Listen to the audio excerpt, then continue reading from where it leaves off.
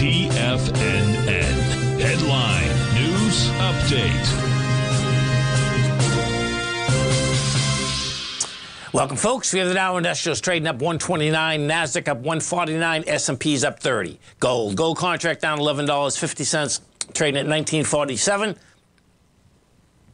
We have silver up 11 cents, $24.05 an ounce. Light sweet crude up $1.04, $81.18 a barrel. Notes and bonds. A 10-year note down 9 ticks, trading 114.28. The 30-year off 12 at 130.14. And King Dollar. Where are you? There we go. King Dollar right now trading up 203, 101.844.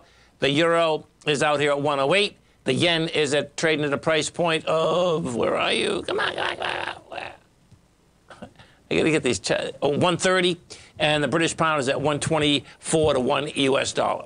So we get over and take a look at the market, folks. Bottom line, to get some volatility, no doubt. We went upside down for a bit today. Bottom line came right back. Now, your SPYs are up 310, you're at 403, and bottom line is at the top of this range, that's where these things want to go, which is the 410.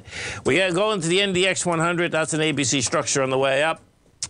Now, that price projection is over the swing. It's over the swing by $2. So right now, the swing is 296. 298 is the A to B equals the C to D.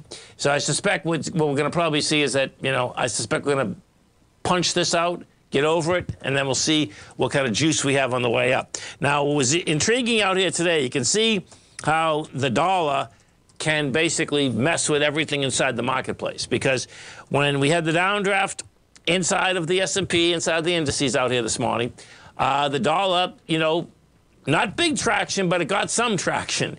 So we got up to the 102, 180, and when we did that, the bottom line is that's when the market went south.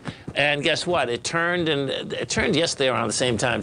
Today it turned at 5 minutes of 11, meaning it got weaker. Yesterday, 5 minutes of 10, it turned. And that gave the market breathing room. So this dollar hasn't bounced. We'll see whether it can get the bounce going. My take is that it's going to get the bounce going. If we go to the gold contract, we look at the gold contract. That had a new high again out here today, 1966. Right now, you're at 1948. Stay right there, folks. Come right back.